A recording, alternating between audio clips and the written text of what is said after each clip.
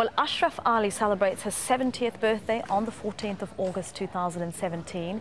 He's one of the few so-called midnight children, those born in the early hours 70 years ago when independence from Britain was declared, partition became a reality, and Pakistan named a newly formed independent state. He talked to Al Jazeera about his life. My name is Ashraf Ali. I live and work in Faisalabad.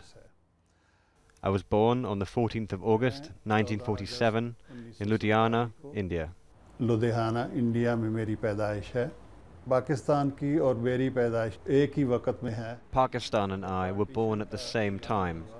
When the partition was announced, violence and rioting began. My parents decided to move from there. When we arrived in Pakistan, my parents told me that the situation in the country was not very favorable. There was no infrastructure and no business activity. मैंने एक printing press शुरू किया 78 में. The people struggled a lot to start something. In 1978, I started a printing press. Slowly and gradually, I gained momentum and became a successful businessman.